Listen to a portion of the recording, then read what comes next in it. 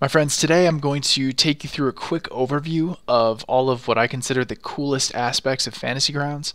This is not going to be a tutorial. It's mostly just going to show you what is possible and just give you an idea of what Fantasy Grounds is and what it can do, what its capabilities are. All of the data that's inside of these books, whether it's the statistics for monsters or the stats for items, tables, and spells, these are all going to populate these data sets, what I'm going to call categories or buttons. So for example, all of the NPCs, so you can see that we have a list of all of the NPCs from Monster Manual, Mordenkainen, Volos. They're all in here. There are several filters that you can use to quickly find the ones you're looking for, or simply do a search. So we're looking for a white dragon. There we have it. This is just an example of what you can do for all of these. So that holds true. You have all of your all of the items, be they magic or regular. Yeah, all of that data is populated in these categories. So you can purchase pre-made modules. I'm going to give you a peek at Homebrew campaign. You can format this any way that you want. For me, I like to just have a starting table of contents that's kind of broken up, so that I can quickly get to whatever I'm looking for. Here's the world map. So let's say, for example, that we just went to the city of Sarsia. Any window that you see that looks like this is a story entry. All of these little red dragon heads, these are links. You can place them inside of story entries. You can throw them down onto images. So for example, here, if we're going to open up this Sarsia link, here we have it. We have any of the information that we want to put in this story tab on Sarsia. So for me, I have handouts. By the way, all of these links can be from any sort of data within all of these categories. So for example, we have images, such as this handout of what Sarsia looks like. Story entries, so for example, a quest line from this faction, so some details on the faction, additional handouts for NPCs, and then the link to their quest line. So this is all stuff that you can fill in by hand or copy and paste, or roll on tables and paste into it. And then you can have links to, for example, a map. You can have maps that link to other maps, or for example, you can also have encounters. So any of these NPCs, you can pull these NPCs over, throw them into encounters, and then have those encounters ready to go for a fight, which I'll demonstrate very soon. So let's say that I want my sewer map. All I did is type in sewer. So one of the great things about Fantasy Grounds Unity is that you can put any images that you want into an image entry, and they can basically expand as large as your system can handle. You can also build your own maps. So this is obviously a completed map, but you can use map tokens to basically build your map one step at a time. And there are lots of great tools for building a map step by step. Some cool upgrades here. Line of sight. You can build line of sight on top of images, or Fantasy Grounds actually has map tiles that have line of sight built into them. So what does line of sight mean? Alright, let's get some players and throw them down on the map. Alright, so I'm going to enable line of sight. You can see everything's gone dark. That means that the players are no longer able to see this. I'm going to open up the combat tracker, throw some players down on the map, and now we can see what the players can see. And as they move, you can see how their line of sight changes. And there's more than just this simple option for line of sight. There is also terrain and doorways. So I don't have any terrain, but to give you an idea of how this doorway works, So we can see the blue is right there. That means that it's a doorway. We can move up as the player. We see that this doorway is closed. Click it to open it, and voila. Let's quickly talk about combat, because I think that's one of the most important aspects of Fantasy Grounds. So it has this nifty thing called the combat tracker, which keeps track of your initiative, keeps track of all the PCs, enemies, their current effects. So I mentioned before that you can search for specific bad guys. Let's have a white dragon.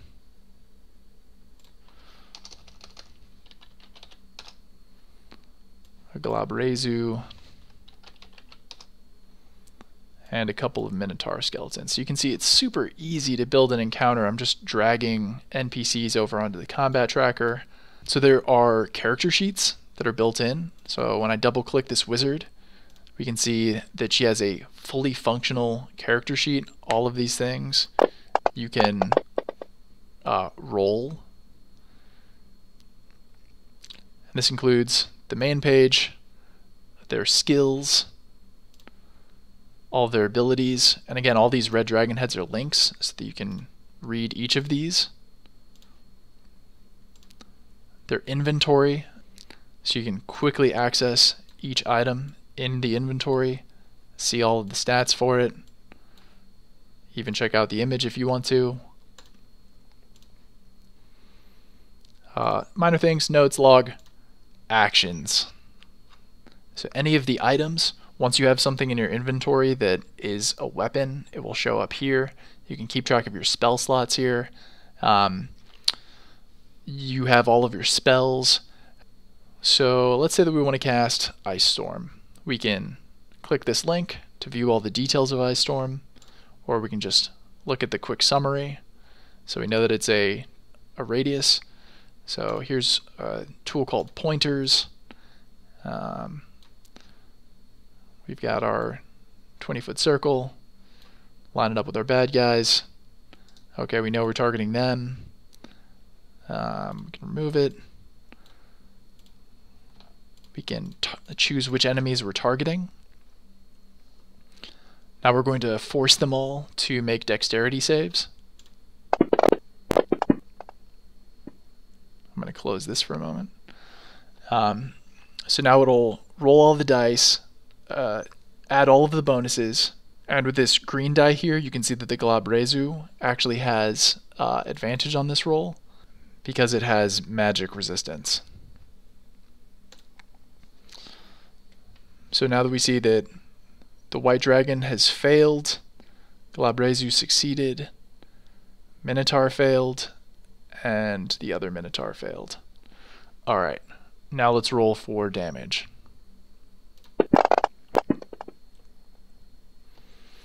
Okay, so we rolled 22 damage. There were two different types of damage. So we also see that there was 27 damage dealt to the Minotaur.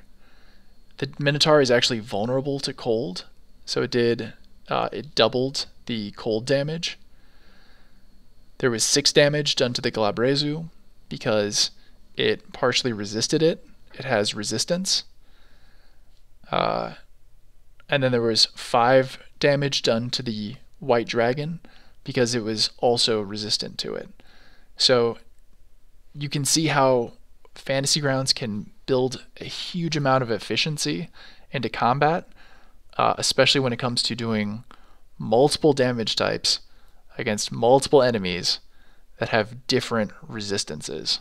So this can really speed up combat a lot and allow you to run more complex encounters more easily. And it's also just nice having all of your tools in one platform instead of trying to like bounce back and forth between different browsers and physical books and looking things up. By the way, I'm not sponsored by them at all. I'm just a huge fan. So thank you, Smiteworks. All right, so that's combat from the player side. From the Dungeon Master's side, let's say that we're going to attack with this dragon. The sheets for NPCs look a bit different. So here's a peek. Here you could use Cold Breath. Any text that is highlighted means that Fantasy Grounds has parsed it and it is now actionable. So if you're going to use your cold breath on the wizard, you can just double click that highlighted text or drag and drop it into the chat. All right, so the wizard fails their constitution save. Bad day. So that is 69 cold damage. And we can see that the wizard is hurting.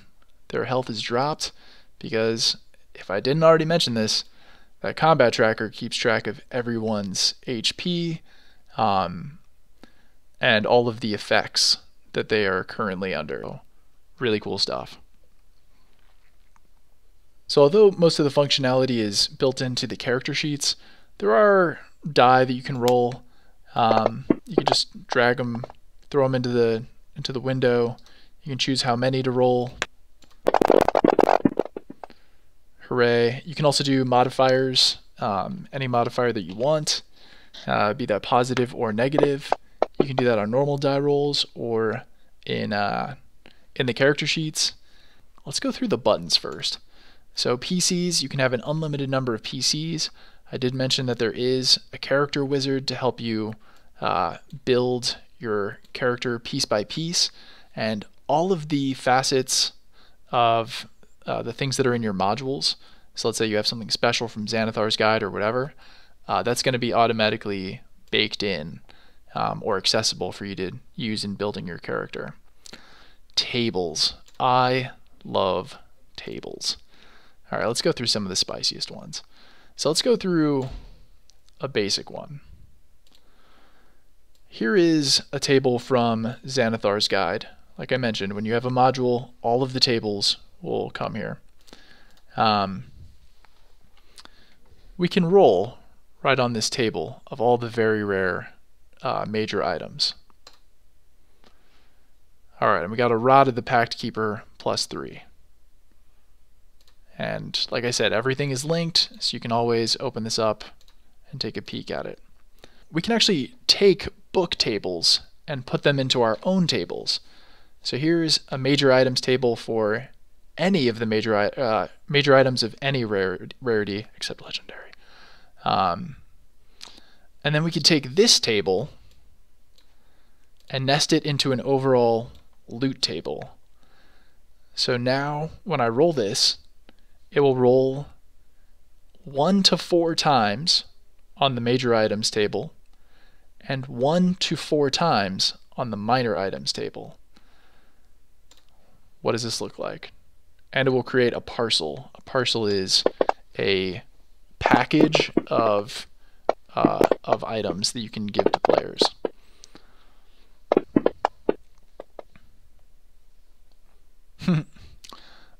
Okay, so now we have a parcel. Obviously encounters can be quite useful. So here's an encounter table from the book. All right, we're going to put it into the chat actually. Okay, so now in the chat we have a link. We click that. We have an encounter. So now we have randomly determined there's going to be 5 green hags. We can add this to the combat tracker. We can also throw this link down onto a map. And then there are lots of other fun tables. We all, know and love our wild magic surges and whatnot. Huzzah. Or of course for the features of a dungeon, let's say that you want something to stir your imagination. All right, now we know the next room is going to be an armory. And then we can also edit this, add in our own details, and then take this link and throw it down on the map so that it's right there accessible to us. Or throw it into another story entry if we're just kind of going through a story tab one step at a time. So every encounter that you build, or every encounter that is already in the any of the modules that you have, will be accessible here. I should mention also that you can quickly navigate through different groups inside of these. You can create encounter groups and then go straight to it. So here we have the encounters from Volo's Guide, and here we have an encounter from that I made for myself. And as usual, these are all linked. So If you want the info, you just click on it. There's even a lot of background on all of these monsters, and of course their images, which I always love.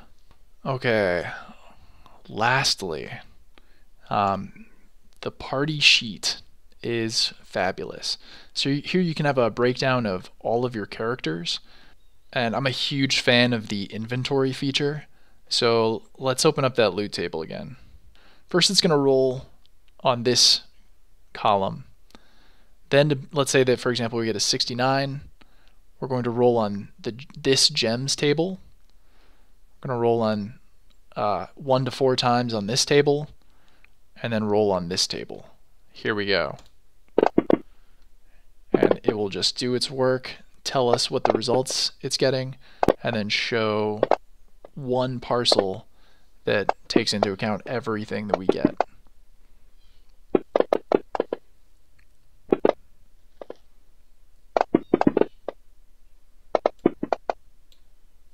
Spicy. Okay, let's close out that table. Now we have this treasure hoard. Tons of gold. We're gonna actually delete this so that I don't ruin the economy of my game, since this is actually going to go to my players. So we have this currency. We also have all of these items. So we're going to drag this parcel into the party sheet inventory. And now all of these things are in the inventory. You can see that the currency is populated. As usual, these links, we can access all of them, check them out. And then we can say who this is going to. So you start typing in their name, and it will show who it's going to.